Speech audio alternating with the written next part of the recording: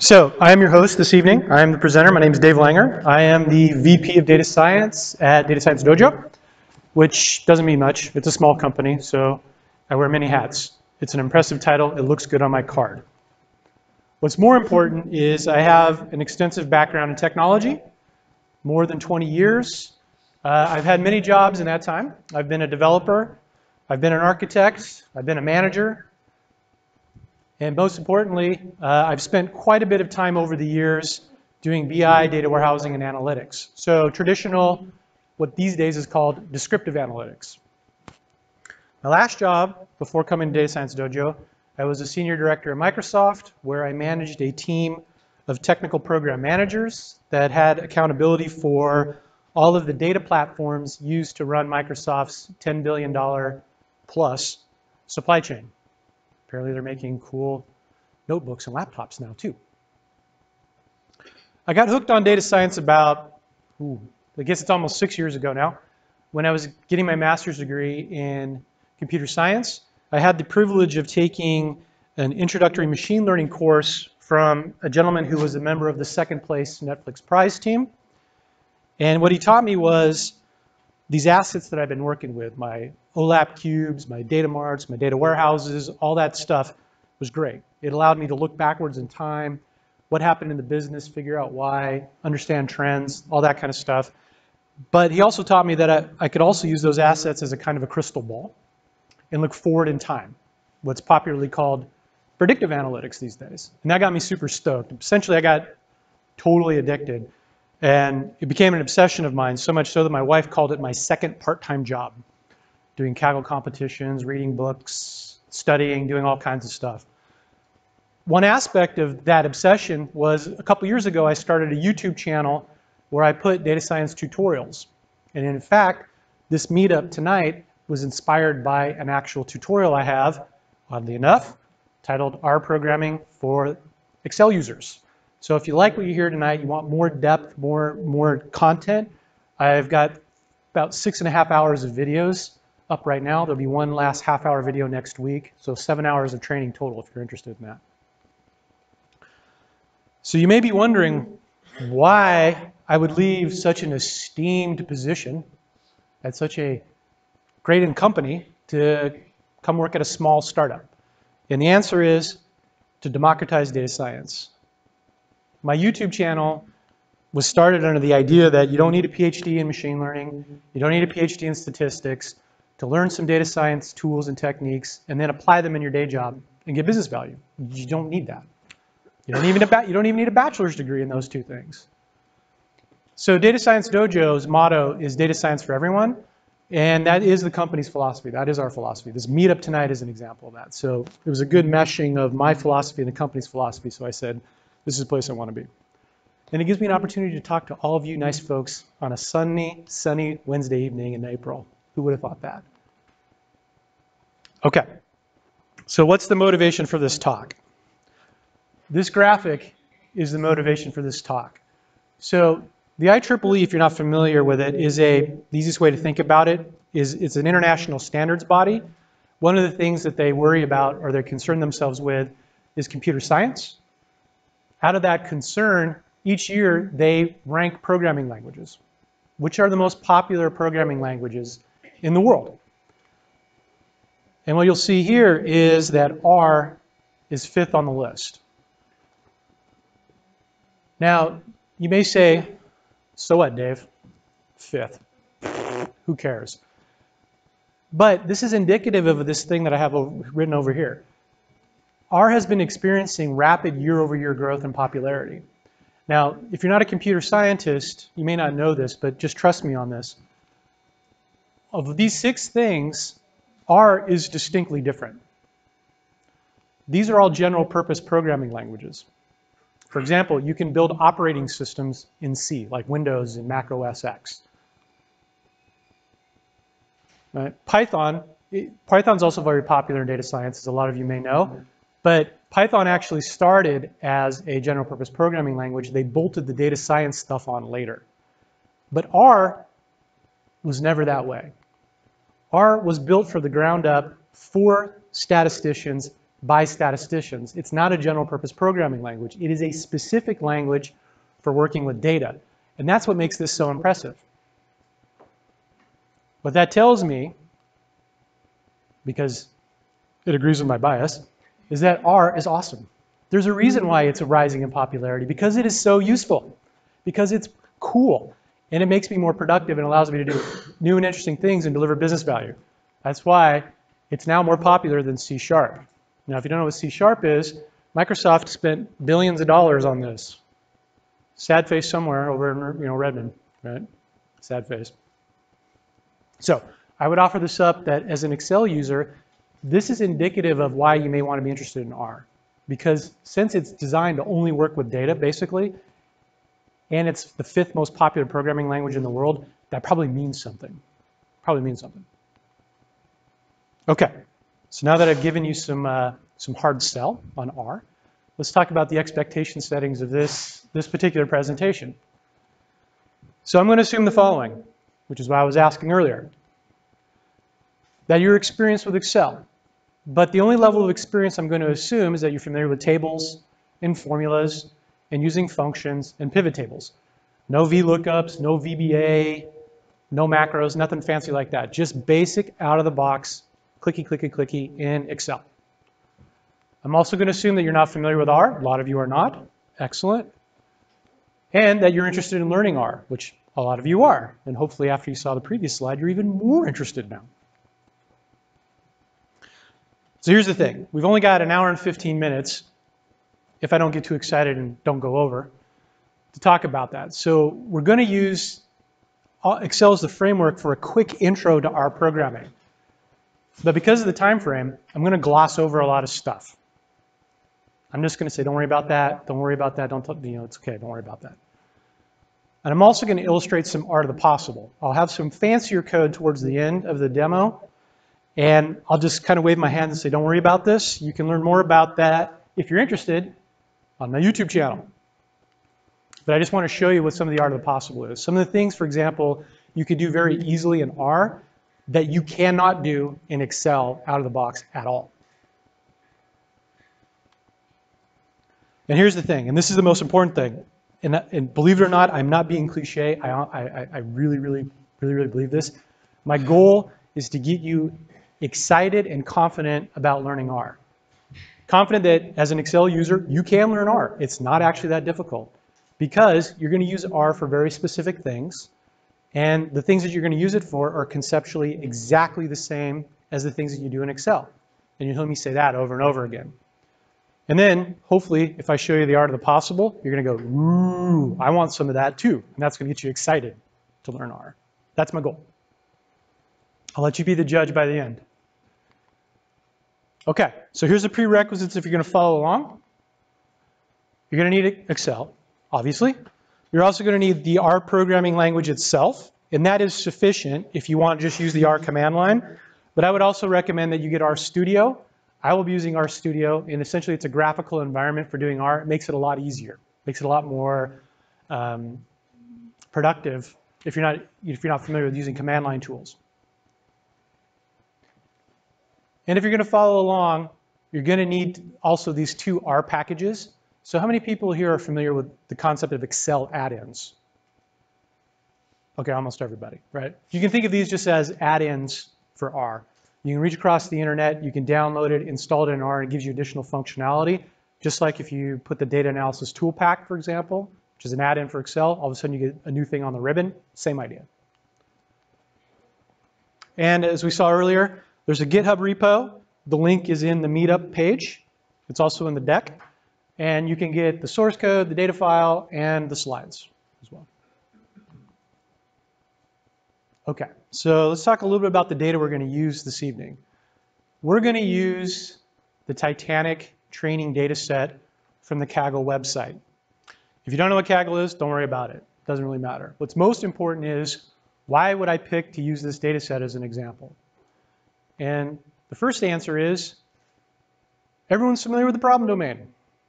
So let's just double check that real quick. How many people here are not familiar with the Titanic and what happened? Awesome. Second, it's actually a good proxy for business data. As an example, it's a good proxy for customer profile data in a scenario like churn analysis, right? Where maybe I have an indicator variable in my Excel table that says, did this customer churn or not? And then the rest of the columns are the characteristics, the profile of my customers. How much they bought, how long they've been around, where they live, all that kind of thing. So it's a good proxy for that. But most importantly, everyone's familiar with the problem domain. So here's the data in a nutshell. Since you're all data professionals, I figure you'd be interested in the data dictionary or the metadata or the glossary or the vocabulary, whatever term you use. So it's a very simple data set. So first and foremost, there's a column that tells you whether or not somebody survived or they perished. There's the class of the ticket, so your first, second, third class, their gender, their sex, their age in years, and then two interesting demographic columns. This one I call SIBSPA, and that stands for the count, the number of siblings and or spouses, although technically no one was married to more than one person on the Titanic, but you get the idea. It's the combination of, hey, how many people in my family was I traveling with, and they happen to be my siblings or my spouse. Next up is PARCH, which is the number of parents and or children that I was traveling with aboard the Titanic. So this essentially is a demographic variable to tell you something about the family structure and the nature of the family breakdown. Ticket number, how much the passenger paid in pounds, obviously because it's British, so British pounds. Their cabin number, which is interesting because not everyone on the Titanic actually had a cabin assigned to them. And where they got on the boat, the port of embarkation, Cherbourg, Queenstown, or Southampton. So, as I said earlier, you can see, if you squint a little bit, you can see how this is a good proxy for customer profile data for things like churn analysis, right? Binary indicator, and then demographic information, profile information of the customer. Okay, so, as I mentioned earlier, I am a recovering Microsoft program manager. So because I worked there for 8 years, it warped my brain. And I think of everything in terms of personas and scenarios. It's just the way I think about the world. So for the sake of this presentation, I'm going to do the same thing.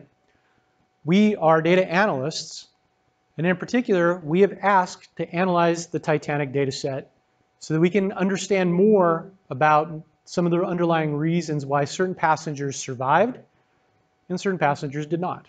Typical data analysis task, nothing fancy going on.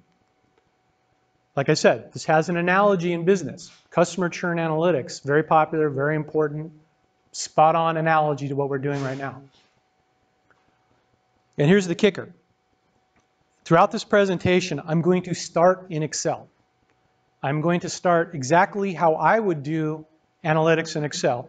Maybe your mileage will vary, maybe you won't do things exactly the same way I do, but hopefully you'll identify that everything that I do in Excel is probably something you do in your day job as an analyst. We'll go through the thought process, we'll do it in Excel, and then we'll see how you do exactly the same thing in R. And this is super important, I mentioned this earlier. The most important thing, the what do I do to analyze my data, does not change. It's exactly the same. The only thing that changes is the how. And if you want to think it in really gross terms, in Excel, I clicky, clicky, clicky, and in R, I typey, typey, typey. Although you type in Excel too, obviously, formulas and that sort of thing. But you'll get the idea. So that's the gist of it. Nothing fancy. Before I dive in, please don't hesitate to stop me and ask questions. Okay. So first up, what we're going to do, hold on, is I've got the files from the GitHub.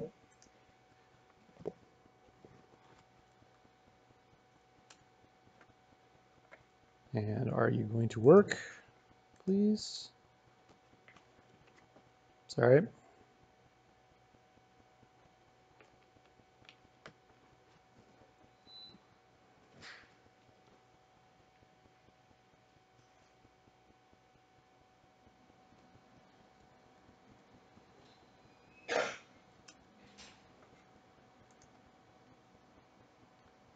Sorry for the AV problems here, folks. This is going to be problematic. There we go. Okay. So I've got the files from the GitHub here, and not surprisingly, I've got a CSV file, very common, right? An export from another system, a data warehouse, who knows. So if I double click it, as with most operating systems, including Mac, the operating system automatically associates .csv files with Excel, and it just pops it open. Now here's the thing. I don't know about you, but here's the first thing that I do when I get a data file like this.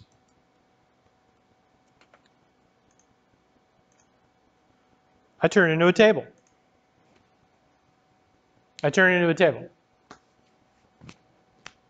And here's the reason why. Excel loves tables.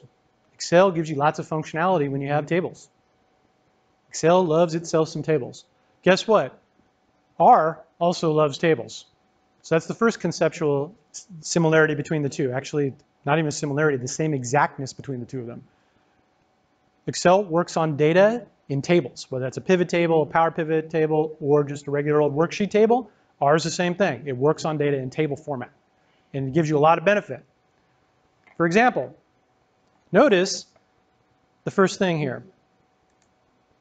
Even though I didn't do anything, I just loaded up the data and put it into a table. R said, hey, this column E, labeled sex, the sex column, has text data in it, string data in it, and it's only got two values, male and female. Guess what? I'll let you go ahead and filter on those two categories automatically. Now, a lot of you are saying, duh, Dave, that's just the way Excel works. But you'll see that's actually pretty awesome. Not everything works that way, and R doesn't necessarily work that way exactly the same way, which is why I'm bringing it up. But if you notice, I can do really cool things, right? I can just say, look, I don't want males and females. I only want the females. Now that I'm in a table and I've got a numeric column, I can filter on number ranges. Let's say I only want the females that are older than 16 years of age, so on and so forth. I get a lot of power. I get a lot of benefit out of the box with using Excel tables. So I don't know about you, but that's my default, right? I load up a data. If it's in CSV format, first thing I do, I slap it into a table. Now, here's another thing that I commonly do when I'm analyzing data. I take a look at things that may not necessarily play real well with my intended audience. So the survived column here is a 1 and a 0. It's binary, right? 1, the person lived. 0, they did not. However, if I decide to create a chart and then I present that to some other folks that maybe aren't so necessarily analytically bent, I probably don't want my chart in terms of 1s and 0s. It's probably not going to look very good. It's probably going to give me more questions than answers. What does the 1 mean, Dave? What does the 0 mean, Dave? How should I think about this? So one thing that I do a lot is I say, okay, look, I want to transform certain pieces of data in my table to make it more amenable to things like presenting it in chart format. So Excel makes that pretty easy. So I can add a column called survived label. And notice once again that Excel is super handy. It's super nice to me. It says, okay, Dave, you want to add a column to this table. I know what to do. I'll go ahead and add it to the column, add the column to the table, and I'll auto-populate that entire column all the way to the bottom of the table with blank data, empty data. But I know what you want to do. You want to add data to this table. You haven't told me what you wanted in there yet, but I assume that that's what you want to do. And sure enough, we can easily populate this with a formula. So for example, if I say if B2 is equal to 1, maybe I want the text survived. Because now my charts will say survived instead of 1. And that's probably a good thing depending on the audience that's looking at the chart. Otherwise, I want died.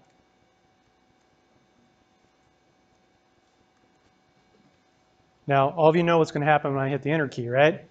Magic. No, not the swirly ball of death. Okay, there you go. Magic. Once again, notice what Excel implicitly understood. Dave, you're putting a formula in the first blank cell of a column, so I'm going to auto-populate it all the way down. Right? This is super important. I know a lot of you are saying, Dave, why are you telling me the obvious here? We'll get there. We'll get there.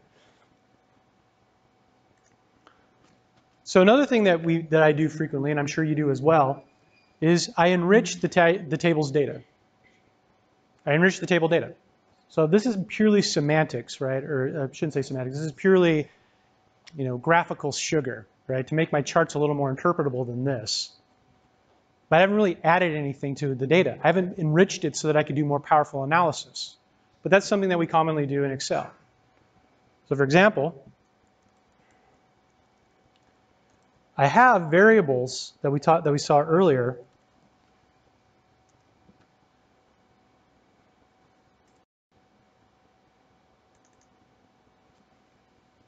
I have variables earlier that talk about the family, the demographics of the family. How many siblings and spouses, how many parents and children. But what I don't have is any data actually talking about the family size in aggregate. Because here's an interesting analysis. How did family size potentially affect survivability on the Titanic?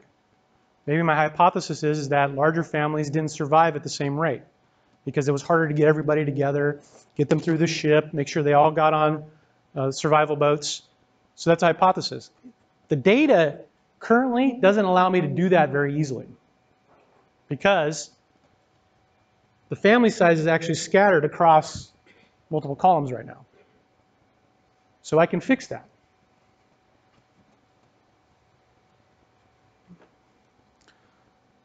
So I know that my family size starts with the individual passenger, right? Because these columns are the number and types of other people the passenger was traveling with. It doesn't include the passenger themselves. So I have to start with a 1. And then I can add to it the number of siblings and spouses I'm traveling with, and then the number of parents and children that I'm traveling with. And for some reason, my Excel is running exceedingly slow right now. But notice it auto-populates once again, right? Same thing. Now, these are two very yeah? Sorry, I'm just noticing that your survived label, your new column, doesn't match your survived column. The first one is a 1 and it says die, the second one is survived, Oh, sorry.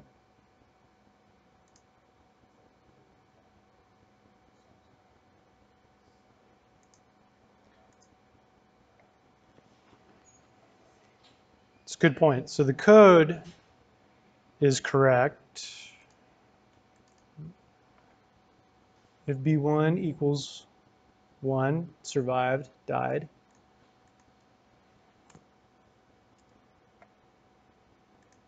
Wow, what's going on here, man?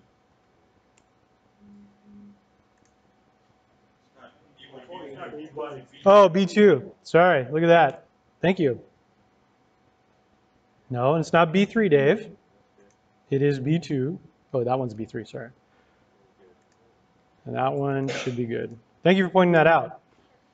Okay, now why is that not working? That's fine, we'll just do this. G1 plus H1. Oh, that's wrong too. Wow. So my apologies, folks. There we go. Okay. And just to make sure, we'll copy this all the way down just so that it's right. So imagine, if you will, you actually typed in your formulas correctly, unlike what I did. Wow, what is going on here? Okay, you know what? I'll just do that again real quick. This time I'll do it correctly.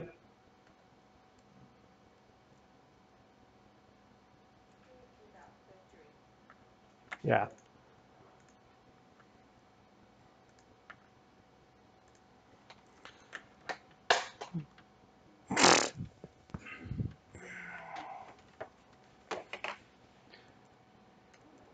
Survived label.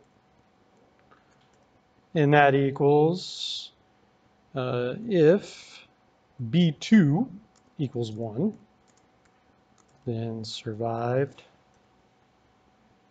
Survived, otherwise died. All right, that looks good. And then once again, family size, if you spell it correctly. 1 plus G2.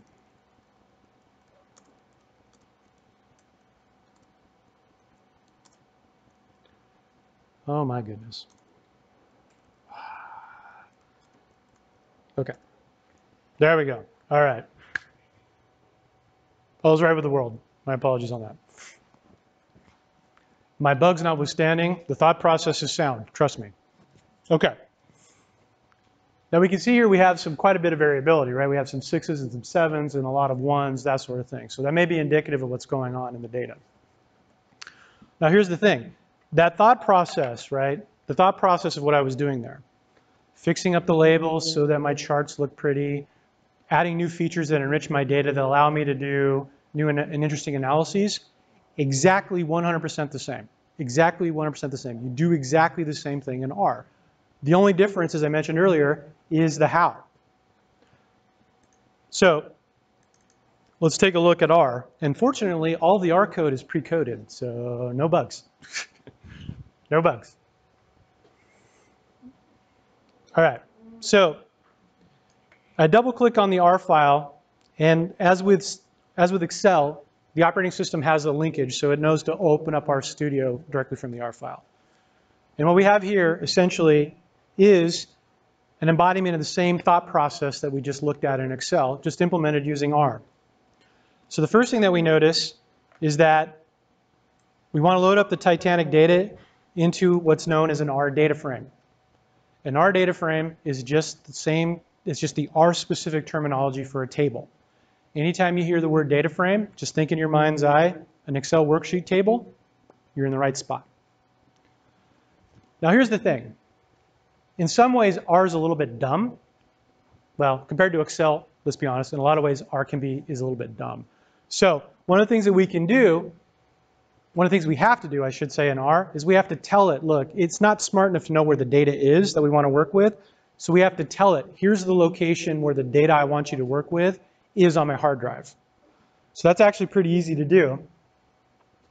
So the first thing that we do is we go to the working directory, we go to the session, set the working directory, and choose the directory.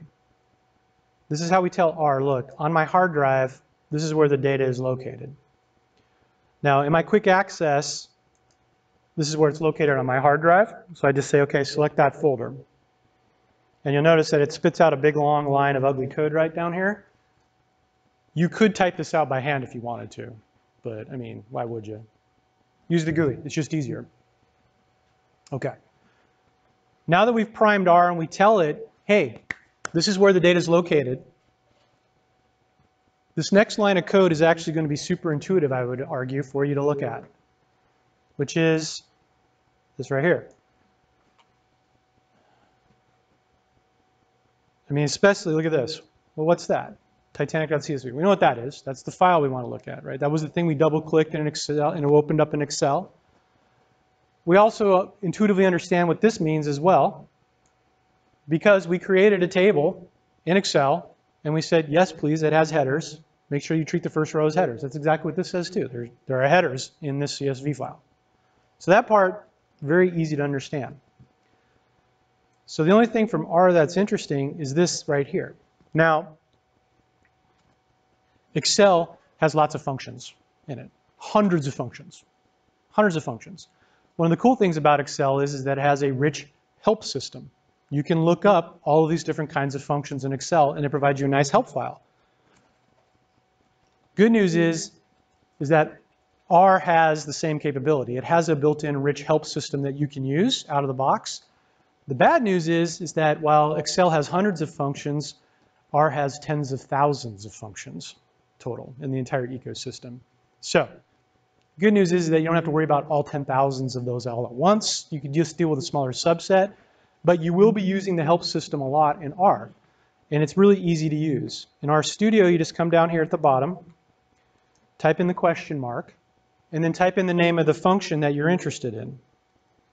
So read.csv. And easily enough, you get the help file on read.csv. I won't drain this because you can look at it at your leisure. But as you might imagine, read CSV obviously reads a CSV file from disk and loads it up into R. Now the next thing on this piece of code that we should look at is this thing right here. This is the name that we want to give the data frame. This is the name that we want to give to a table. Now here's the thing. This concept is 100% analogous to Excel. Every table in Excel has a name. Usually it's implicit. Most people don't bother naming the table, so they usually default to table 1, table 2, table 3 on a per worksheet basis. But all tables have names in Excel. And in fact, you can actually reference them in your formulas.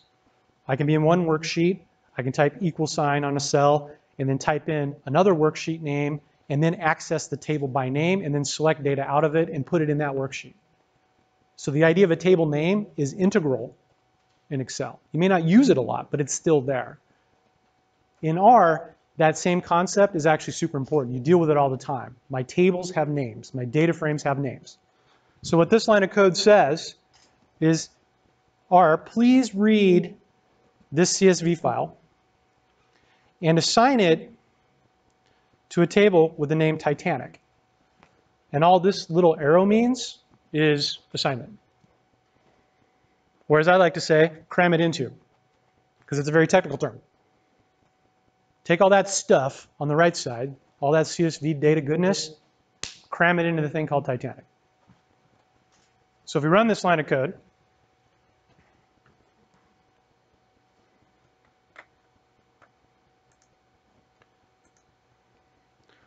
this is what we get. You can see up here in the data section. I now have a table called Titanic. It's 891 observations of 12 variables. What that actually means is, just think of it in this terms. That means 891 rows of 12 columns. So here's some synonyms for you in the R world. An observation is the same thing as a row. A variable is the same thing as a column, which is the same thing as a feature. And when you talk to people that do R, whether you're reading a blog post or watching a video, they'll often use these terms interchangeably. They'll use the term table, they'll use the term data frame, they'll use the term row, they'll use the term observation, they'll use the term column, variable, feature. Just know the mapping in your mind. Data frame, worksheet table. Observation, row. Feature or variable, column. And you're golden. It's all the same stuff. It's nothing complicated. Nothing complicated. And just to illustrate that, if you actually click on this in RStudio, you actually get a spreadsheet view, because it's exactly the same thing. It's a table of data. There's absolutely no difference.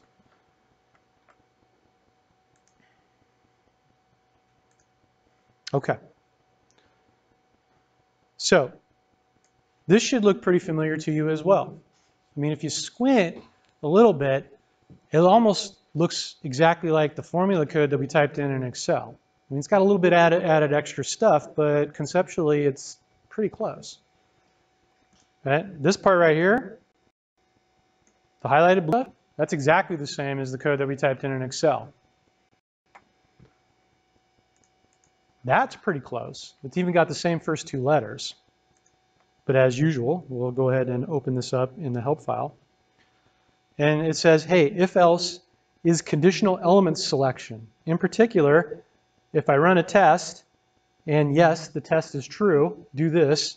Otherwise, no, do that. It's the same thing as the if function in Excel. Exactly the same thing. It's just called if in Excel, and it's just called if else in R. It's the only difference. Only difference.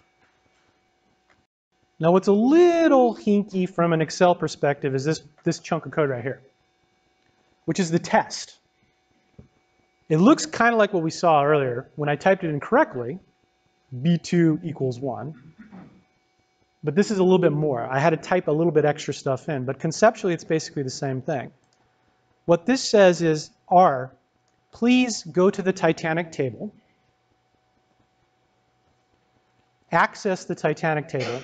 That's what the $sign means, access it. This is the equivalent of dot or the exclamation point in Excel.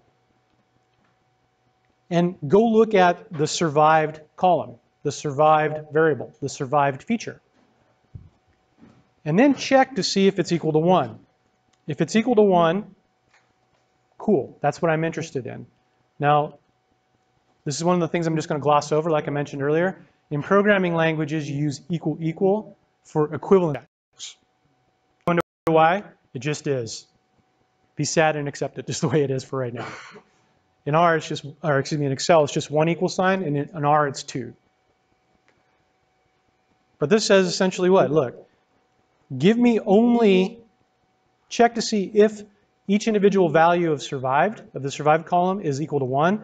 And if it is, then I want this value in the place. Otherwise, I want died. And if I run that, and then I pull up the spreadsheet view,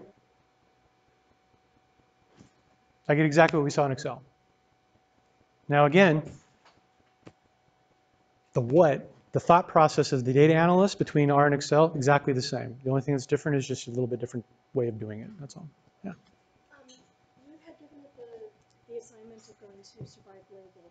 If you had given it an assignment of going to, say, embarked, which you already have, would it have overwritten embarked, or would it have created a new column? Yeah. So what you're asking about, let me close this one down. You're asking about this part. I haven't got there yet. Yeah, I haven't got there yet. Thank you for reminding me. Yeah. Is our case sensitive? Yes. Very, very important question. I didn't want to bring that up because I didn't want to make too many people sad, but yes, R is case sensitive. R is case sensitive. So the question was about this right here. This is super important, and my apologies for not bringing this up earlier. We know what this does. We just went through that, right? Go through the survived column. Everywhere where it's 1, the string survived. Everywhere where it's not 1, give me the string died. But what do I do with that thing? You've done all that work for me, R. What do you want me to do? What do I want you to do with it? And with a highly technical term, right, we cram it into this thing called survived label. Now, this is how we interpret it. We say, R, please go to the Titanic table, access it using the $ operator, and then I want you to go look at the survived label. Now, R is smart enough to know, wait a second, Dave, at that point in time, there was no column on the data frame, no column on the table called survived label. And it says, oh, you want to add it. No problem. I will add a new column called survived label because it doesn't exist. So the question was, if I had actually put an existing column name there instead of one that was brand new, would it have overwritten the existing column with the values? And the answer is yes. It would have overwritten it. It would have overwritten it. Very good question. Okay, next up is the family size feature. Notice once again that conceptually it's not very different from Excel. Start with the Titanic table, access it. Please work with the column, the variable, the feature called family size. R says, Dave, there is no column called that on this table. You want me to add it for you? Okay, cool. What do you want to be stored in that brand new column? And that's everything to the right. Take the value 1, add it to each value of SIBSPA and Parch coming from the Titanic data frame. Notice that once again, this is conceptually exactly the same as Excel, right? If you squint, this almost looks kind of like what you did in Excel. Instead of it being G2 and H2, which is a little bit, it's not as verbose, it's the same idea, right? I'm still accessing particular columns of the table and I'm adding them together. Same conceptual idea. Same conceptual idea. Now this line of code right here is just how you programmatically open the spreadsheet view. So if I run these 2 lines of code together, and I scroll over to the right, I get my family size column. Now, this probably doesn't seem like rocket science to you, but here's the dirty little secret of data science work in R. You spend an awful lot of time doing just this. Working with tables, manipulating data in tables, an awful lot of time. Exactly the same way in analytics with Excel, you spend a lot of time working with tables. It's exactly the same thing. Okay. Now, if you remember earlier, I talked about how Excel tables gave us a lot of really cool stuff out of the box, how it automatically recognized that the sex column only had 2 values in it, male and female, and it created a nice smart filter for us to filter based on male or female. How it recognized that the age column was numeric, and it gave us smart filters that said greater than or equal to or less than or equal to and all that. That's because behind the scenes, Excel takes a look at the data and tries to understand what kind of data it is and alter its behavior automatically. So sex, it said, look, you don't get greater than or less than filters because that's string data. That makes no sense. But you can get them on the age column because it understands that the data type, the kind of data in those columns, is different. Now, that's what makes Excel really, really nice. It's pretty smart. It actually infers a lot of stuff for you automatically. But as we all know, as Excel users, that's not the only way that data actually can be used in Excel. You can actually format your data. This column is currency. This column is date. This column is numeric. This column is actual text data. And when you do that, you're actually telling Excel more about what the data is supposed to be like, and therefore it changes its behavior based on that. You tell Excel the types of data that are in the table. Yeah. But if you format something in Excel and then you read it into R, do you use that formatting? So the question is, if I format this in Excel and I read it into R, do I lose the formatting? And the answer is, as I'm so fond of saying, as you well know, it depends. Because if you save this off as a CSV file, CSV files don't store that information, right? CSV files are relatively dumb. If you save this off as a .xlsx file, an Excel file, that is all preserved. If you read it into R, if you want to read an Excel file into R, you can do that. It's a lot more complicated. It's way beyond the scope of tonight's presentation. But if you do that, yes, all of that formatting is preserved. But it makes it a lot more complicated. So the short answer for tonight is no, the formatting does not persist because we're using CSV files and they don't store formatting.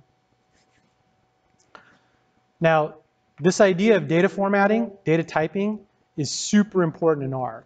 Like most programming languages, R isn't smart enough to just kind of roll with the data as you give it and it just kind of infers things on its own. It wants to know exactly how to treat the data at all times. At all times. So if we actually look at this function here called str, this gives us a way to actually understand how does R think of our data right now.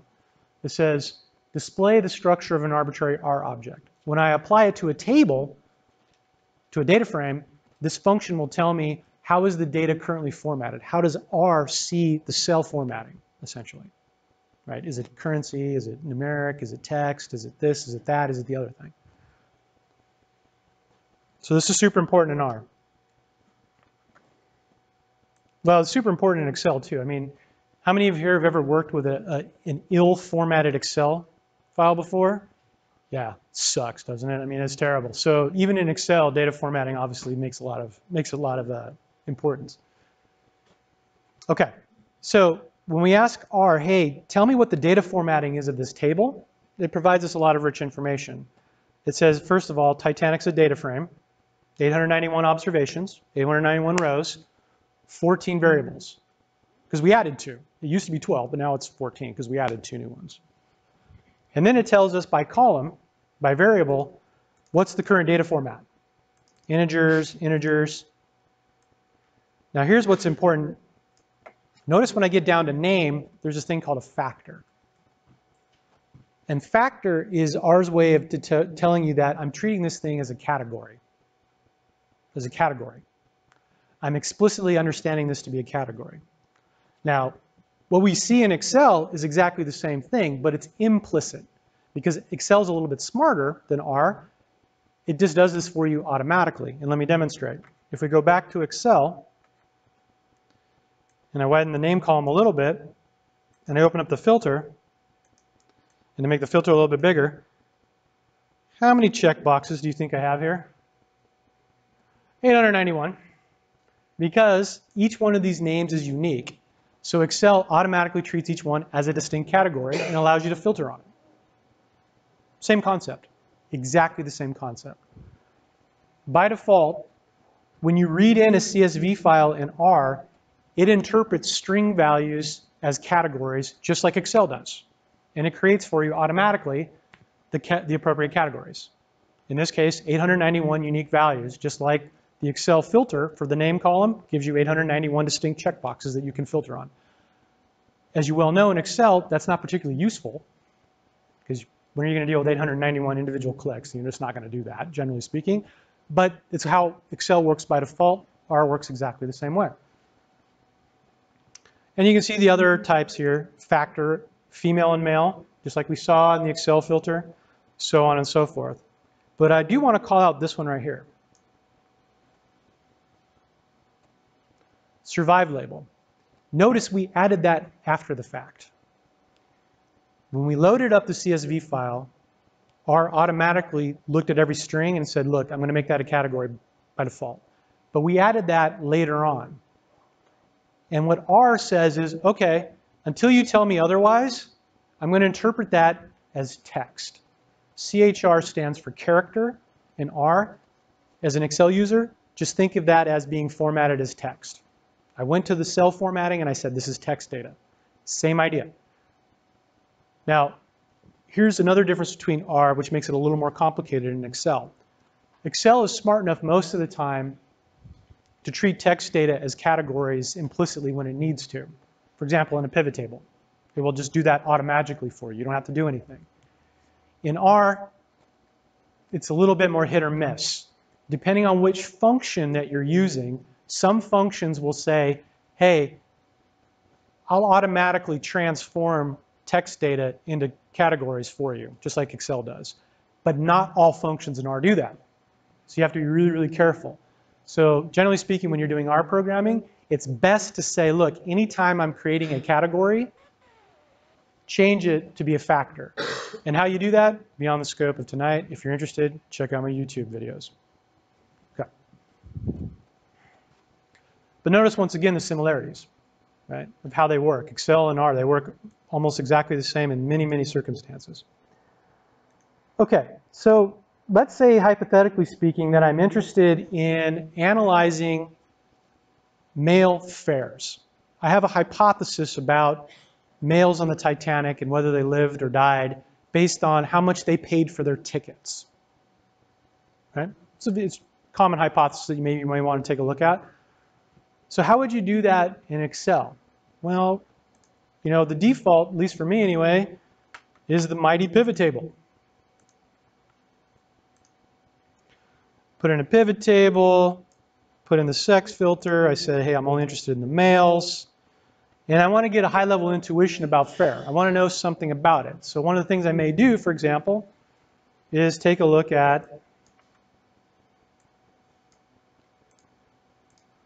the min. Maybe I took a look at the average.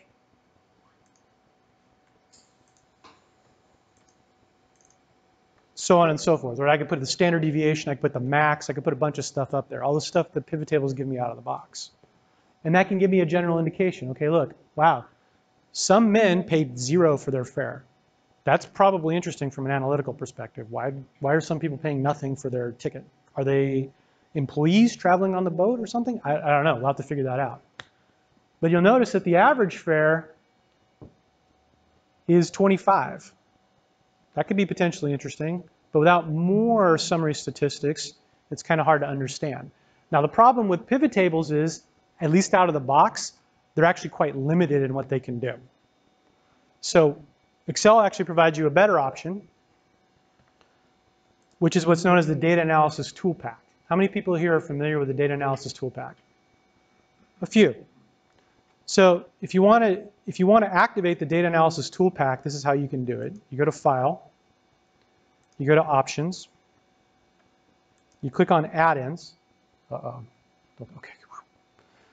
Click on Add-ins, click on Go, and you'll see I already have mine activated. By default, I believe this is actually turned off, so you have to actually go in and turn it on. And the data analysis tool pack actually gives you access to a lot of good stuff from an analytical perspective. One of the things it allows you to do is create rich summary statistics over numeric data. But here's the problem. If I only wanted to get rich summary statistics over the male fares, if I just go into the table here and filter on females, it doesn't work. Because like most Excel functions, it's not smart enough to realize that the hidden rows should be exempted from the calculations. Right? Let me just show you this real quick, right? So if I only look at the males, this works okay. But if I actually use the data analysis tool pack, it's not smart enough to actually discard the rows, the female rows, which are implicitly hidden right now. So one technique to make that work is I create a brand new table. So I've got my filtered male data. I just copy it, paste it in to a new worksheet, make it a table, and now I've just got male data. No hidden female rows, it's just the male data. It's pristine, it's pure. And now I can use the analysis tool pack to create some rich summary statistics. So I go to the data tab in the ribbon, and you'll notice that when you activate the data analysis tool pack, you get this cool new feature right here. So if I click that, I get a whole bunch of awesomeness. Too much to go into, obviously. What we care about right here is descriptive statistics. So we say OK. And we say, what's the input range? It's right here. I want these values. And I want you to create summary statistics and go ahead and output it on my current worksheet and just spit it out right here. Now what this does, it gives me a lot of rich statistics. This is richer than I can get out of the box with the pivot table. Right? And it gives me a much better intuition about what's going on with male fares. For example, the average is 25.5 pounds. That's what the average price of the male ticket is. But notice that the median value is only 10.5. So what that tells me is that we got skew. There's a few people that paid a lot, a few males that paid a lot for their tickets. Most people paid probably quite a bit less. Because if the mean is 25 and the median is only 10.5, there's going to be something going on. I don't know exactly what yet, but I know there's probably something going on there related to fare. I couldn't get this with an out-of-the-box pivot table. It doesn't do median calculations, for example. And you can see the range. That's a big one. Some guy paid 512 pounds for his ticket. 512 pounds. Yeah. That skewness number is high. Hmm? That skewness number is high. The skew, yeah, so, Above 3. yeah. So I'm kind of skipping over kurtosis and skewness because they're kind of advanced topics and kind of sticking with the basics, but yes, you're absolutely right. If you just look at the range, the median, and the mean, that tells you a lot. It tells you there's skew in this data. Skew in this data. Now let's see how we could do exactly the same process in R. Because once again, and I'm going to beat this dead horse, the what of the data analysis process between R and Excel, exactly the same. It's only the how that differs, only the how. So not surprisingly, we're going to ask R to go to our Titanic data frame here. And notice that I don't have a $ here. Remember before we said the $ was access the table, please? The $, or excuse me, the square bracket means filter the table, please. That's the syntax for applying a filter. Now the first thing that you need to know about R is that you can apply both row filters and column filters at the same time. And that's what this comma is for. Everything before the comma is a row filter. And everything after the comma is a column filter. So what this says is, hey R, I would like you to filter the Titanic table.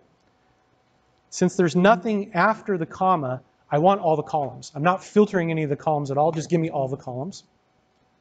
But I would like to filter the rows. And in particular, what I'd like you to do is use a filter by going to the Titanic data frame, accessing it, grabbing the sex column, and checking to see if it's equal to male. If it is, I want it. This gives me the males. And if you think about it, this is exactly the same in a worksheet table in Excel, going to the filter on the sex column, opening it up, and unclicking the female so that only the male is clicked. And that gets rid of all the females and leaves you only the males. Same idea. Conceptually the same thing. And then lastly, please cram in all those rows that I just filtered down to only the males into a table called males. And sure enough, 577 observations. And just to double check, we can go back to Excel and notice that the count here is also 577. So they match up. Conceptually the same thing. Now here's where R really shines. Now, not surprisingly, as a programming language built by statisticians for statisticians, every statistic that you can think of in the world has an implementation in R. Everything. And stuff you've never heard of and probably will never care about. All available. Anything you can do. This is going to be an underlying theme going forward in the rest of the presentation. If you learn how to use R, you are unconstrained. You are unconstrained in your data analysis. Because any data set, any data file, any collection of data that will fit into Excel will easily fit into R, and you can do anything with it because you have access to, I said, tens of thousands of functions to do anything you can think of, any kind of visualization you can think of, any kind of mathematical calculation, machine learning, anything, clustering, you name it. So that's why it's super awesome for an Excel analyst. You already know a lot of the basics because you do Excel analytical work already. All you need to do is just learn how to do it in R, and then the whole universe opens up to you. You are unconstrained in your work. Yeah? Good question. Question, does R support JSON? The answer is yes. Can I read in Excel files? Can I read in JSON files? Can I read in XML files? Can I read in HTML files? Can I read in blah files? The answer is yes, because that's the power of R. Because basically, generally speaking, anything that you need, somebody else needed before you, and someone created a package with functions to allow you to do it. Yeah, seriously. I mean, Google's your friend. You just type in R blah, and you get back a bunch of articles and Stack Overflow posts and all kinds of things about how to do exactly what you want to do. It's awesome. So I'll just run all this code. And you can see here, what I get is a lot of summary statistics. I won't drain the individual functions. You could, of course, use question mark summary, question mark SD. But the summary function creates some nice summary statistics for us. The minimum, the maximum, the median, the mean, the first quartile, the third quartile. This is the variance. This is the standard deviation. This is the total of all the fares. And this is the number of fares that they were. Notice how, once again, this conceptually aligns to the summary statistics output that we got from the data analysis tool pack. But I would argue this is actually easier and faster and more intuitive than actually using the data analysis tool pack. Yeah? Small request. Would you mind not maximizing your window? It's cutting off the left column the way the vectors lined up on your screen. Thank you. No problem. Okay. So, summary statistics. And then, of course, anything that you can dream of that Excel doesn't have, ours got it. Yeah. So you mentioned that R can actually read a lot of file formats, but all of them is kind of like well-formatted data. So how about the data which is not well-formatted, like some log files that are generated by multiple applications? Yeah, so the question is, Dave, everything you talked about is a structured file. What about something like a log file? Now, log files are also structured. Well, I mean, let's say if it's because they have to be read by something. applications that like dumping their logs. Yeah. So as long as you can find some way to apply structure to the file, which you would have to, you're not going to be able to work with a log file if you can't apply some sort of structure to it. right? Even if you say this column or this chunk of the data in the log file is free-form text and it's unstructured, you at least, there is some structure. R can read it, just like anything else. It's a programming language, so it can read anything, just like that. And it can actually even work with truly unstructured data as well, like images. Because images are by definition structured, otherwise you wouldn't be able to get it off of your phone onto your computer. So the files themselves have structure. The binary content, the pixels in the image, that's unstructured. You can even work with that in R too. So yeah, it works with everything. Good question. If you have varying number of columns in different rows, like arrays in the middle. If you have varying columns across rows. So most programming languages are going to have a problem with that. So you have to have some way of actually identifying that. I mean, in JSON, you might actually have an array. Oh, yeah, so JSON's a different story, right? So JSON is actually semi-structured. HTML is semi-structured. R works with that because, yes, even though it's semi-structured, it still has to hold to some rules, right? Well-formatted JSON has a format, and therefore you can interpret it at runtime because it has a format. And there are R packages that allow you to work with JSON. Good question. Yeah. So if I have larger data sets that actually can't fit in memory, Mm-hmm. can I ask R to read chunks of data or line by line as opposed to load everything? Yeah, so the answer is, Dave, okay, look, that's not even an Excel scenario, by the way, just so you know. It's a little unfair, by the way, for this presentation, but I'll answer it anyway, because as you well know, I'm an R aficionado. The answer is yes. You can read in files line by line. There are even packages that you can get that will actually stream data from disk, if necessary. And you can actually say, look, this file is huge.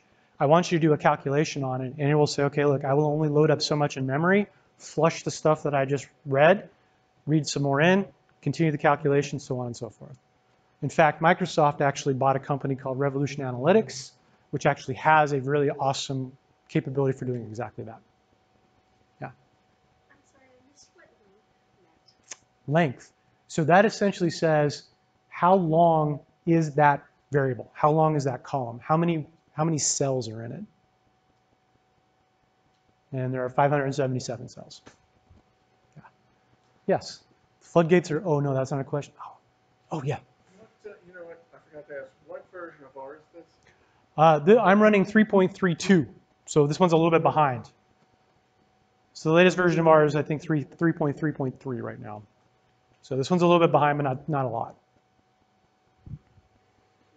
Yeah. The characters in your R script colors, the blue color, is it lizard word or something like that? Like sky is blue, and you have true is blue. So what does it mean? Yeah. So the question is, Dave, why is this blue? Why is this blue? That's just color coding. That's a common thing that you see in programming languages and the tools that you use for programming languages. Certain keywords, certain things that are important to the actual programming language, not the stuff you make up yourself as the programmer, but stuff that the language is, typically has a different color. So true is a constant. It comes with the language. It's not something I make up myself as the programmer. It comes with the language. And as another example, you'll see here 1 is blue because it's the number 1. I don't make that up as a programmer. And you'll see here this is also blue because that's a number range. Good question. And an excellent segue, by the way. Thank you.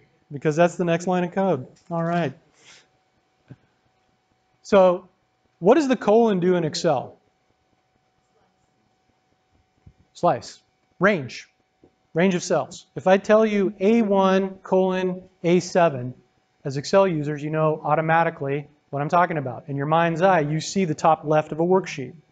And I'm highlighting A1, A2, A3, A4, A5, A6, A7, or I'm selecting those cells. It's a range. Guess what? Exactly the same thing in R. If I even run this line of code, 1, 2, 3, 4, 5. Ranges work exactly the same. Excel just has this syntax where you use A1, all that sort of thing. You have the columns specifically lettered, using letters for the columns. In R, columns are just numbers. It's just 1, 2, 3 all the way, unlike in Excel where it's A through Z and then it's AA through ZZ and so on and so forth. They're just numbers, which actually makes things a little bit easier because when you're dealing with 333 columns in an Excel table, who knows what the actual letter combination for the 333rd column is? I don't. Do you? Right? But they're just numbers in R, so they're easier to work with. So we know implicitly what we're doing here already, right? We're going to the Titanic data frame and we're asking to filter it. And specifically, we're saying, hey, I want the first 5 rows because 1 through 5, the range 1 through 5 is before the column. And there's nothing after, before the comma, and there's nothing after the comma. So give me the first 5 rows, give me all the columns. And then please store that into a new table called first.5. So if I run that line of code, sure enough, I get 5 observations of 14 variables. Now this is just kind of, arguably this is kind of silly, but I just want to demonstrate how we can also do a column filter. Go to this table, filter it please. I want all the rows because there's nothing here, but I only want the first 5 columns. I want the first 5 columns.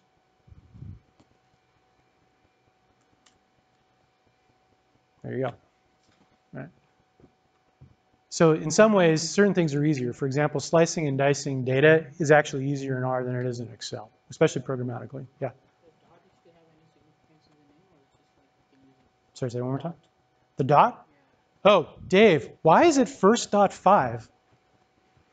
What is this craziness? That's purely Dave's preference. So, unfortunately, one of the things, when you get into R, you'll start to become programmers. And one of the unfortunate things that programmers get super religious about is coding style and convention. So some folks would say, Dave, name that thing the right way with a dot. Other people would say, blasphemy, that should be an underscore or something else. So in the R community, for example, a common thing that people do is they go look at Google's coding style and they say, that's the style that we follow. I'm not so beholden to Google, so I just kind of do what I like, so that's the reason why it's a dot. Instead of adding variables to the entire set, can we add the new columns only to the filtered, only for the filtered layer along with the new columns? So I just want to make sure I understand the question. Are you asking, now that I have first 5, can I add just the column values there? No, the first part we did, I added the column. Right. Right. Mm-hmm. So can we do it in a similar steps like adding the new columns only for male? Yeah, so the question is, can we only add the new column for males? And the answer is no. Think of it in Excel. In a worksheet table, I can't add a column just for the males in Excel either, right? The best I could do is on the female rows, the values would be blank, right? That you can do in R too. But you can't just say, look, this column is only for the 577 males, and that column doesn't exist for the females, because they're all part of the same table. And that works just like Excel. You can't do that in Excel either. But we made the new table called males. We did make the new table called males, but that wasn't her question. Her question, if I understood it, her question was on the original table. Am I correct on that? Yeah. So if you add new columns, will that be updated in the CSV? If we add the new columns, will that be updated in the CSV? Very good question. And the answer is no. And here's the way to think about it. I can change that CSV file all I want in Excel until I hit Control S. It doesn't get saved back to disk. Same thing in R. You have to explicitly save the changes using some code, right? There's a function called write.csv, right? Read write. That would essentially save it back to disk. So just like in Excel, you have to save it. Yeah. Good question. Yes, exactly. So think of it this way. When I double click on a CSV on Windows, it automatically loads up into Excel's memory. But until I save it, the change that I make is not permanent yet. Same thing in R. It's not permanent until I save it back to disk, just like in Excel. Just like in Excel. Okay. So now let's go back. We created this family size column, right? We created this family size column. And we thought we could do some interesting analyses with it. So as an Excel user, what's the first thing we're going to do? We're going to put it in a pivot table, right? Because that's what you do in Excel. You put it in a table. So let's go back to our pivot table. And I'm going to change this up a little bit. I don't care about anymore, so I'll get rid of that. And let's say I'm particularly interested in analyzing family size by the combination of gender, by sex, and by P-class. Right? That's the power of the pivot table, right? Drill down. Yeah, okay. So we can go ahead and put P-class. Oops. Put P-class in there. And I'm also interested in survivability, right? I'm interested in analyzing things in terms of survived and died. So one way I could do that is to make this the column. So now I'm analyzing females by class, males by class, by died and survived. And what I'm interested in looking at is family size. Now that's not particularly useful from an analytical perspective. It's just basically a big table of numbers. What does it mean? I don't know. So one thing we may do is we may say, look, you know what? Let's make that the average, actually.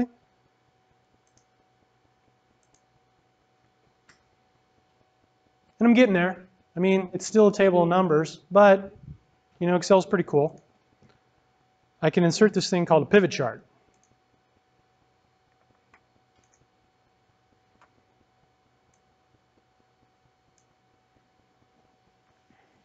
Now we're talking about something.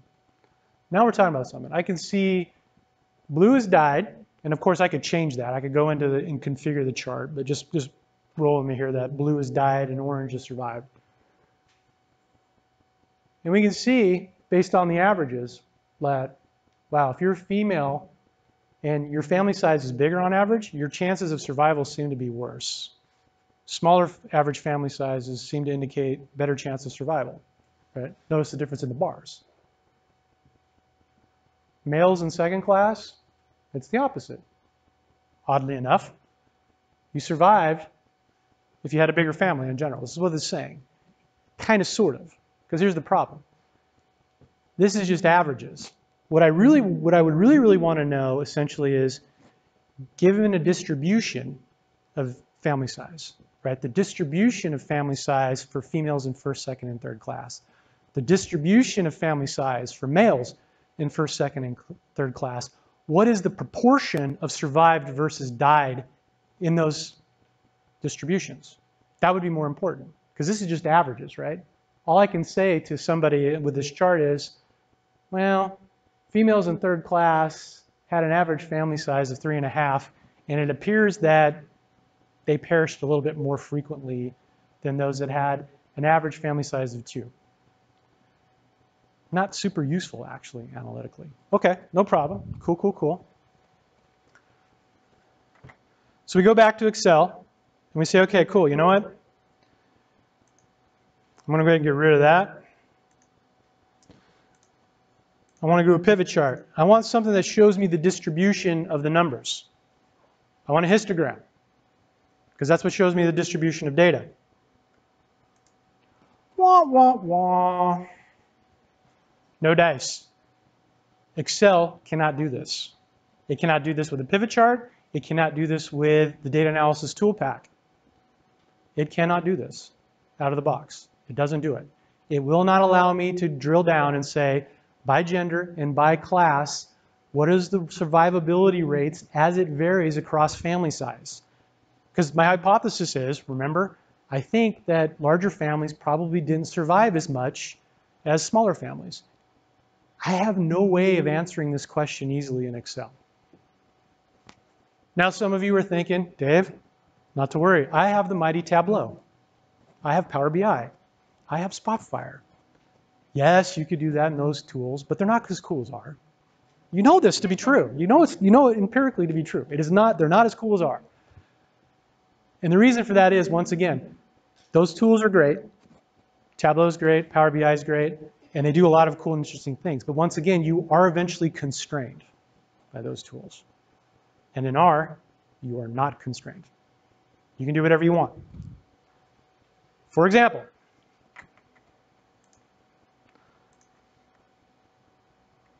you can use a package, the R version of an add-in, called ggplot2. ggplot2 is quite possibly the most single awesome data visualization in the history of the planet. And even though I'm biased, I think a lot of people would agree with me on that. So if we run this line of code, let me prove it to you.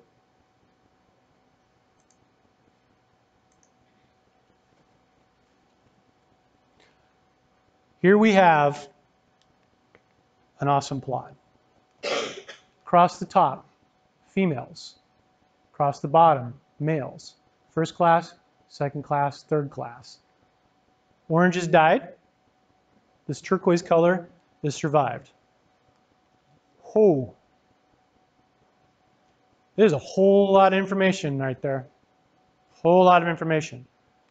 First thing you notice is, oh, per the gentleman's request, my apologies.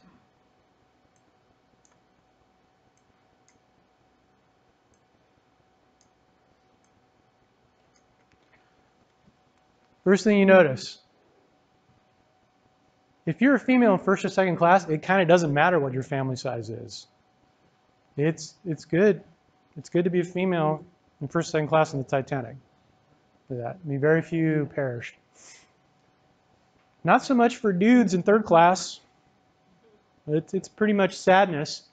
But a couple things that are interesting is that you'll notice that starting about here for females in third class and for males in third class, it's overwhelmingly orange dyed. So it does seem to support the hypothesis with a modification. Yeah, larger family size seems to give you a poor indication of survivability, mainly in third class. Mainly in third class. Not so much for females in first and second, and not really for males in first and second class either. This kind of visualization you cannot do out of the box in R. Or excuse me, in Excel. You can do it out of the box in R. But here's the thing. Some folks say, look, Dave, this is a lot of typing. This is a lot of typing. Why would I want to do this? This is a lot of typing, right? It's easier for me just to click around in Excel and create a chart. Well, here's the thing. You're actually super wildly productive because look how easy it is for me to create a new chart.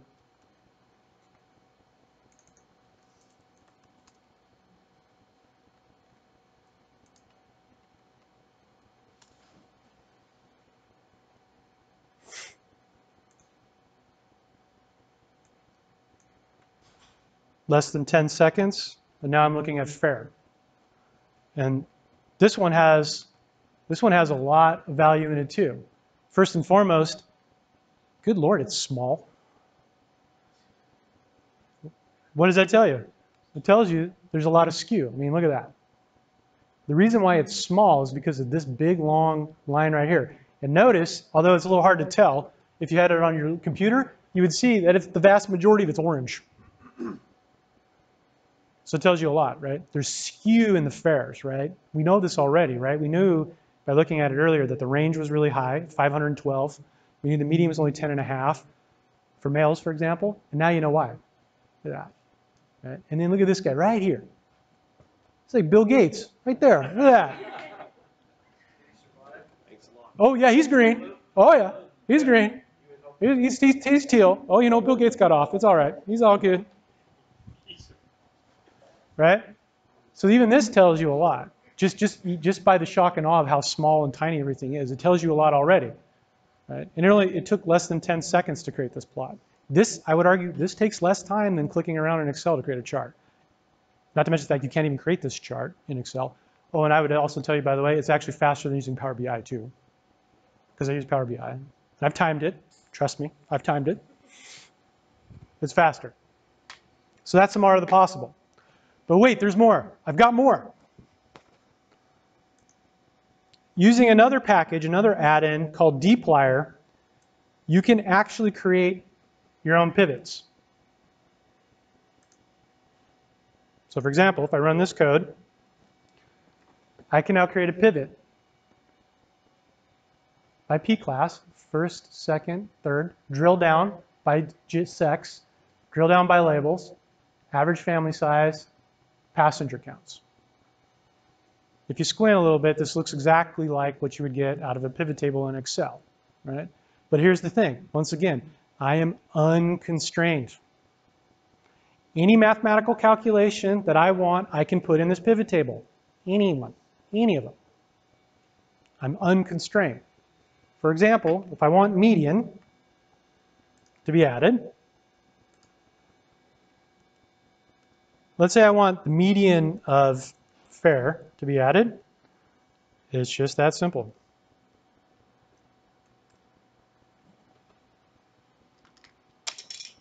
I'm unconstrained. I can add any mathematical calculation I want. The data analysis toolpack gives me a lot, but data analysis toolpack doesn't have everything in it. Guess what does have everything in it?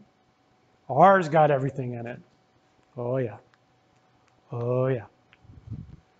Okay, so that's some more art of the possible, right? You can create pivots. You can create beautiful visualizations quickly and easily. Stuff you can't do in out of the box of Excel. Stuff, quite frankly, that you can't do in tools like Power BI and Tableau. And if you're interested, we actually have a recorded meetup that actually demonstrates some R visualizations that you cannot do in Power BI. So we put them in Power BI using the R integration. So if you're interested in that, we have that up on our channel as well. But there you have it. There you have it.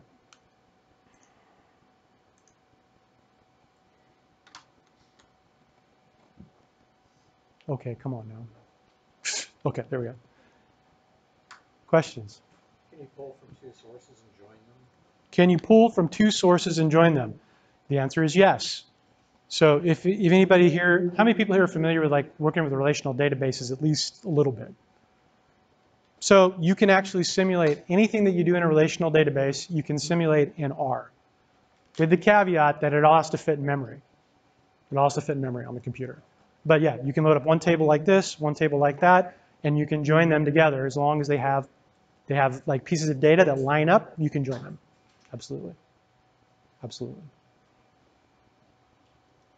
So let me ask you guys a question. How many people are interested in learning more about R after this? Yes. Yes. How many people here think it's not as hard as they thought it might be? Yeah. Yeah. It's not as hard as you might not think. Because here's the thing. Most of the stuff that you use, there's a whole bunch of R that you'll never use as an analyst. Because you don't need it.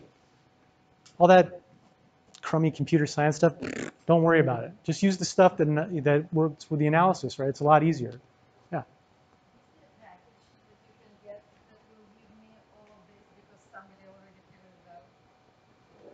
Figured out. So what do you mean? So the question. Oh, automatically clean all your data for you? Why would you want that? So the question is, Dave, is there a magical R package that totally destroys my job security? Thank God the answer is no. It does not destroy your job security. The answer is not yet. The answer, oh man, someone's always got to be a negative Nelly on this whole thing, man. Yes, so the current answer is there are a lot of packages that can help. There are specific packages that do automate a lot of standard data cleaning and data transformations. However, is it going to work in your specific scenario with your specific data set? It depends. It depends. And I would argue that's a good thing because of job security. Right? I'm a computer scientist by training. I'm a programmer. In a very real way, most of my career was to put people out of work and get computers to do it for them. I'm a data scientist now. I don't want that to happen to me. So it's possible that it will happen at some point, but not right now, not at this stage. Yeah. Can you give some examples of where R is being used at scale, at really large scale, some really more interesting projects? Ooh, yeah. So me personally, R at scale. So when you say at scale, what do you mean? So what I mean by that is used by maybe organizations or companies with really large data sets, and they're using it as one of their main drivers for BI. Yeah, sorry to be pedantic. When you say a really large data set, what do you mean? Because one person's really large data set is another person's not very large data set. So I'm talking exabytes. Exabytes? In terms of data warehouse, they need to pull out of that for all kinds of data analysis. I don't, me personally, I don't know of anybody at exabyte scale. And if you're really talking about exabyte scale, more than likely you're talking about some sort of custom solution anyway, right? I mean, even Hadoop itself, I think, probably would start choking on multiple exabytes. Yeah, that's what I'm asking. I'm trying to get a sense for where it gets up to, where do you need additional things to work with it, or where this is just part of a wider solution. So let me ask, do you work at Google? Do you have an exabyte problem? I don't personally, Yeah. but I may work with customers. Yeah. If you work with if you have customers that have exabyte problems, more than likely you're going to have a hard time finding off-the-shelf solutions of anything that's going to work at that, right? Yeah, and again, I was trying to ask just to get a gauge for what's the scale at which R is used, at least today. Yeah. So, for example, to give you an example, you can go to Microsoft's cloud. Obviously, I'm familiar with this because I used to work there. You can go to Microsoft's cloud. You can spin up a Hadoop cluster in the cloud. It's called HD Insight. And you can actually provision a Spark cluster on top of that Hadoop cluster, and they will actually run algorithms in parallel using R because of the aforementioned purchase of Revolution Analytics I talked about, and push that down across all the nodes in the cluster. So you can easily talk about terabytes, hundreds of terabytes of data doing that. Now, what I showed on my laptop, I got 16 gigs of RAM in that laptop. So that's not going to work.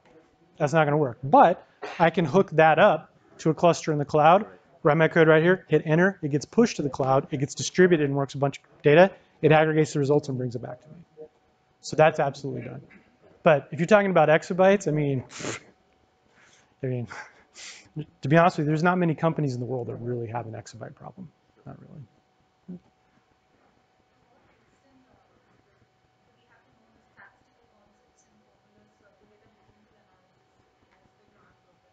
Yeah, so if I may interpret your question, Dave, I'm not a statistician. Can I still use R productively?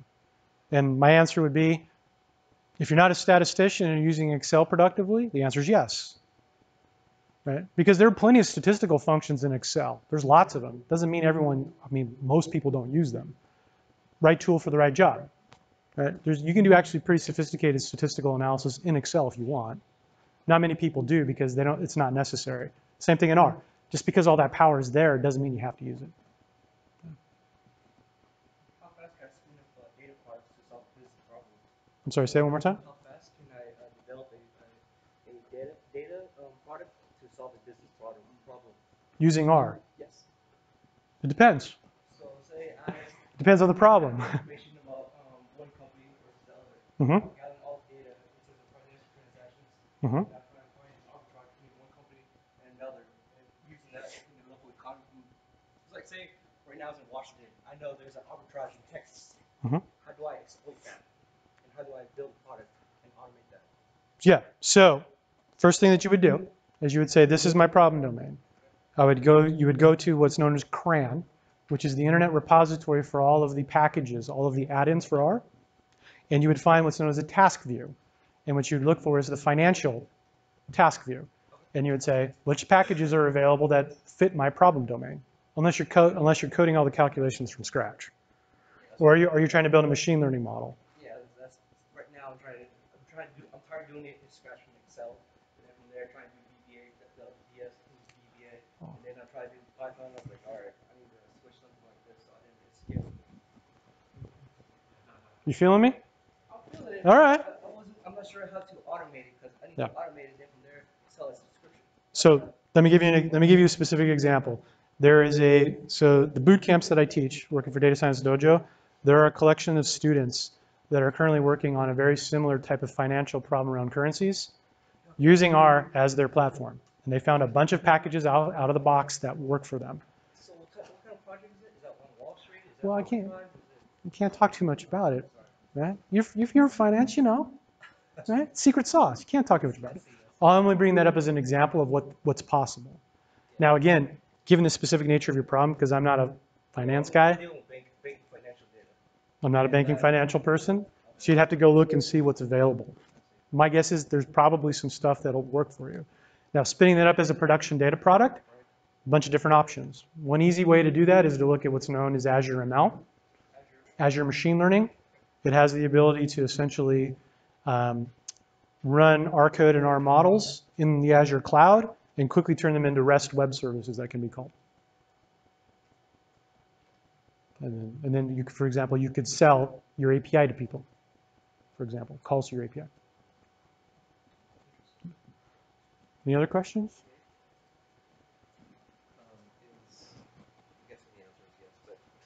Or it depends. It depends. Yeah. Is R able to work with a messaging service like Kafka, for example, to consume messages? I'm sure with the right packages, but is it able to ingest data in sort of a streaming manner and run video and computation and spit out data? Yeah. Yeah. Yeah, so the question is, Dave, I've got streaming data, most prototypically exemplified by I have a Kafka bus, or I've got Kinesis in AWS, or I've got an event hub in Azure. Can R read from those? And the answer is yes, with the caveat, hopefully, is that someone's already written a package for you to use. Now, if you have to, you can write it yourself. For example, it's actually not that difficult to write up a Java jar and then wrap it in R package, and then you can call from R, for example. And basically, if you can get access to Java, you can basically get access to just about anything. Kafka, for example, because it's written in Java. So. Good question. Yes? Oh.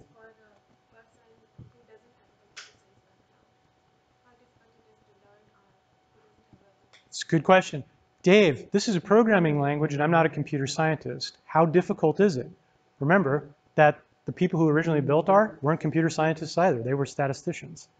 So the answer is you don't need a computer science background, right?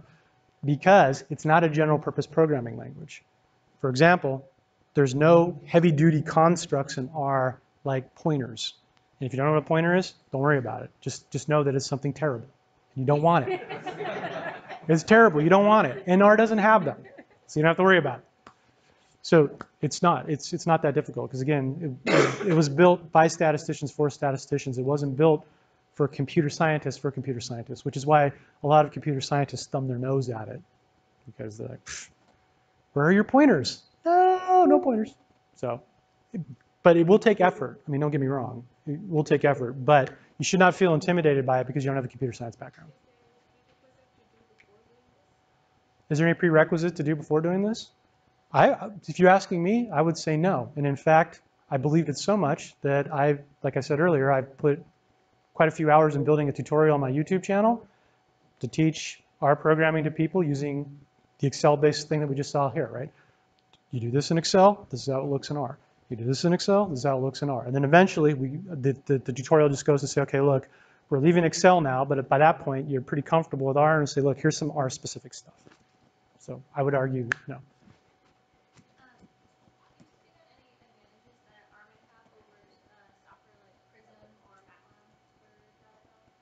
Okay, so I'm not familiar with Prism, to be honest with you. I have coded in MATLAB. I coded it during my master's degree. The single biggest advantage that R has over MATLAB is that R is free. And never discount the power of free. Not only to mention the fact is that MATLAB as well as SAS also suffer from the same problem. They don't innovate nearly as fast. Right? There is a worldwide advanced research community that builds stuff in R. So it's constantly growing, constantly getting new stuff. Same thing with Python, by the way, right? Which is also open source and free. So that's the primary, those are the two primary advantages over MATLAB and in SAS, for example. Is there a repository of academic papers that shows proven methods of doing certain things in R? Is there a single repository? The answer is yes. It's called the interwebs. And it's called Google Scholar. So the answer to your question is no. You're talking about academic research of like, say there's a way that oh, I know, no, you want finance. I know what you're talking about. Yeah. Look at you try to deflect with the image processing. Come on now. Yeah. too, but I use other people's stuff and then put it together. Yeah, yeah. No, I'm with you. Integration. There's a really good book by what's his name? I'm looking at here. Garth James. It's called Introduction to Statistical Learning. Mm-hmm. You can buy the book, but he has a PDF on his website, and it walks you through. So he wrote this book for people that were not statisticians. Yep. To learn R and introduce them to Machine learning. Machine learning. So and it's free. You can download this book for free, and it's really good because it gives you good examples and the storytelling behind. So after you do your analysis, then you go about telling the story behind the analysis, because that's the next part. So you have all this analysis. What do you do next? Yeah. So that's actually a really excellent point, and it actually dovetails with your question. It's called Introduction to Statistical Learning. Yeah. ISL. Just search ISL. Hastie, Hastie. That's one of the authors.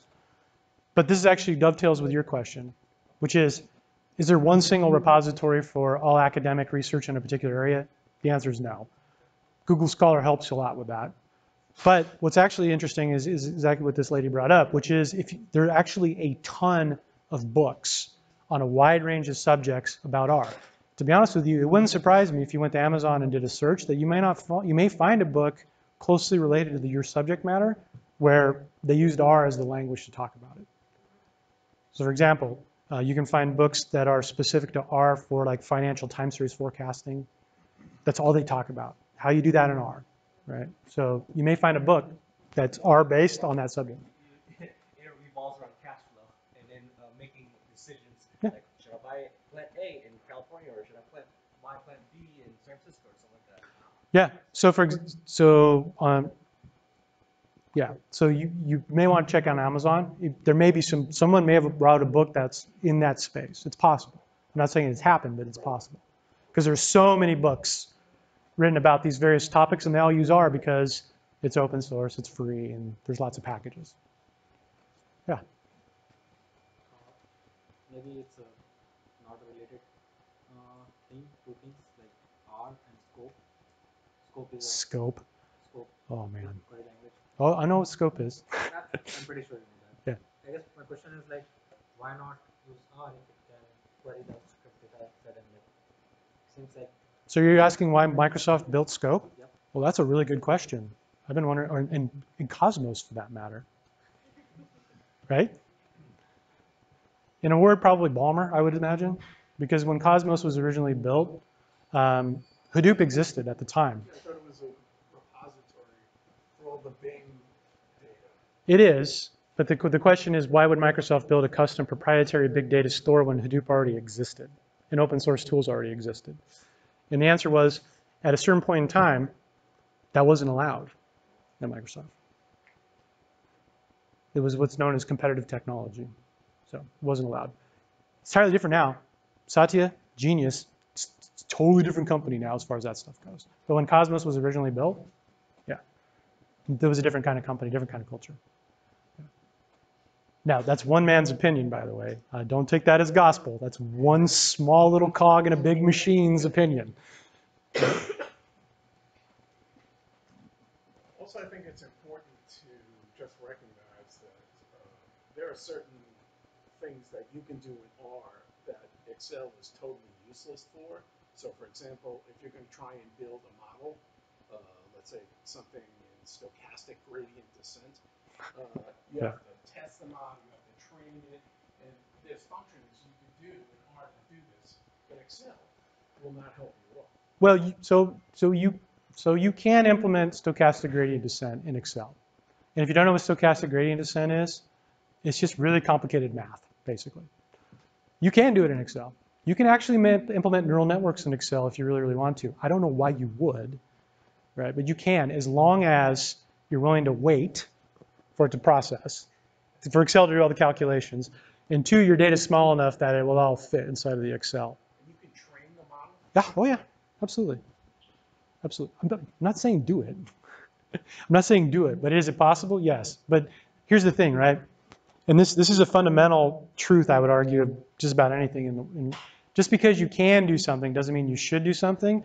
And typically what determines whether you should do it or not is cost. If you could implement stochastic gradient descent in Excel, it would probably take you so long to do it that it doesn't make any sense for you to do it. Just use an R function or Python scikit-learn or something like that. Right? It's a cost problem. Yeah. How would you use R on the server side of the batch job? Yeah. So the question is, hey, this seems like, Dave, the impression I get is this seems to be a client-side technology, right? It was built for statisticians working on their local computers. It's not a enterprise-class server system. And the answer is, that is true. However, companies like RStudio and Microsoft have now transformed that. So Microsoft sells something called R Server now, which actually provides you a server-side solution. If you're lucky enough to have SQL Server 2016, you can have R services, which is pure goodness, because what that allows you to do is run R inside stored procedures right in your database engine, which is so awesome. You can do so many cool things with that. I went to a tech talk on Server 2017, and they were talking that they're adding all the machine learning inside SQL Server. So R and Python will be running. Yeah, I'm not surprised that they're adding Python. But right now, with 2016, and again, I'll admit another bias. I've worked with SQL Server both as a Microsoft employee and both as a non-Microsoft employee for most of my career, so I like that database product. So it's one of my biases. Other database products also incorporate R. For example, SAP's HANA database also runs R in the engine as well. So that's another server-side deployment option for you as well. But the ubiquity of relational databases makes it an excellent deployment vehicle for production systems. It co-locates all the advanced processing with data in your data marts and your data warehouses and your transactional databases. It also makes it very easy for your application developers to invoke that code as well, because if it's wrapped as a stored procedure, they already know how to work with stored procedures. Yeah, thanks. Yeah. It looks like you can actually run it on Amazon also. Yeah, I'm not surprised. As you might imagine, I'm not as familiar with Amazon as maybe you would think, given my background. No, actually, I was going to the free side. That's why I was wondering. You don't want to get SQL Server expenses. Yeah, well, so the thing to remember too, though, is that if you run our server side, which you're going to want from an enterprise setting, you're going to want a lot of stuff that you normally care about. How reliable is it? How secure is it? All that kind of stuff. So you can always run R, just plain vanilla open source R on the server. You can do that. You could buy a big box and just put R on there. But are you going to get all the enterprise characteristics from an operational perspective that you want? That's where things get more difficult. Okay. I will stay as long as people have questions. When's the next session? So the next session is going to be, is it June 7th, Blair? Something like that. So I think it's June 7th, and the topic is most likely going to be machine learning with R and the carrot package. Right. And the carrot package is a meta wrapper that makes doing machine learning in R much easier. I'm not going to say easy because that wouldn't be true, but make it easier. What level will that be for us newbies to R? What level will that be for us newbies at R? It'll be advanced. It will be advanced. I will try to be entertaining as always in my style. Hopefully not so many bugs as we saw with Excel, but it will be relatively advanced because we're talking about machine learning, right? So if you look back at our history of our meetups, some of them are more advanced. Like we did event log mining in R, that's a little more advanced, and then the past few have been a little bit more not as advanced, and now we're kind of swinging back to the, because we have a diverse community of folks, right? Some folks are more interested in the advanced stuff, so. Okay. I'm being apologetic. I'm so sorry. Don't be apologetic. It's always good just to hear about things Yeah. that you may not know how to do right now, but then your mind says, oh wait, but I remember I saw something like that. Yeah. So we'll talk about things like how you do stratified random sampling, how you build models, how to use cross-validation to tune the hyperparameters to make your models better. I mean, stuff like that. So, yeah, no problem. Anybody else? I will also stay after if people just want to ask me questions one-on-one as well. So if there's nothing else, thank you for coming.